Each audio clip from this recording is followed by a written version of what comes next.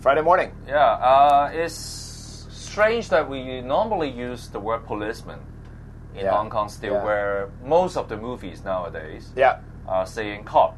Yes. Of course, if you are keen about environment protection, climate change, and also global affairs, when I say cop, you will think of a different thing. COP21. So today we're going to talk about COP21. The climate change conference. Climate change, and but more about locally about energy saving in Hong Kong. And to do that, we got Vincent Wong, founder of Hong Kong Solution on Wheels, and Andrew Work, editor-in-chief of Harbour Times. So let's get into it. All right. COP21 ends today.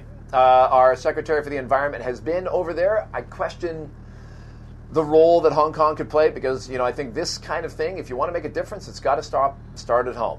We're not like India, Hong Kong, not like India, China, U.S. doing some big global deal, however that turns out.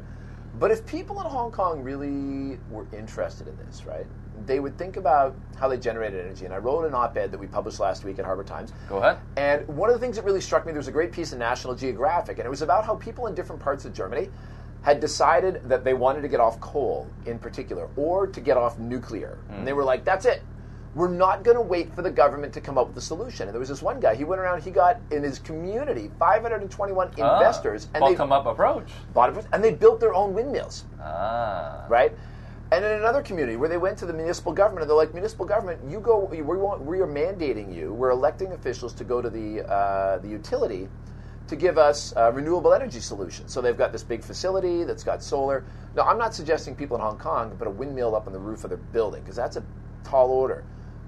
I don't think the buildings department will approve it anyway. Well, nor the EMSD. Here's the thing, like in electric China, and mechanical. Like in China, you see those solar water heaters everywhere, which can help us to reduce our gas use. Or even out in the new territories, people could be doing the villages, but people here don't have an appetite for it. They want their energy reliable, which they don't even think about. I asked some of my staff, have you ever been if you grew up in Canada, it's reliable, but you still have energy outages. There's a big blizzard or something happens, and you're like, okay, and you're ready for it. Here, when I talk to my staff who've never lived abroad about energy outages, they're like, what, you mean like an oxygen outage? When would that happen? Like, they can't even imagine. Price. The way Hong Kongers use energy, the price is obviously right. Like people say, could be more, could be less. With the air conditioning and the neon lighting, and people just behave and then the government subsidized it for all these years until they finally cut the subsidies. So nobody here has an issue with price. Then there's environment. People have an issue with environment. If you can't see across the harbor, that happens in winter, right? Then people get excited. Summertime, they don't care so much. They're worried about other issues. So I don't see Hong Kongers banding together like the Germans to come up with their own solutions. Well, unless we have to face the ugly truth that you have to pay more to keep our environment clean.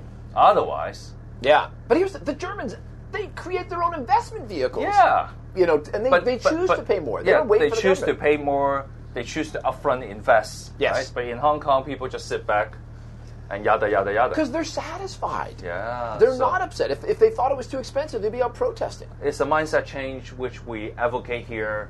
Think about the smoke outside. Think about what you can do.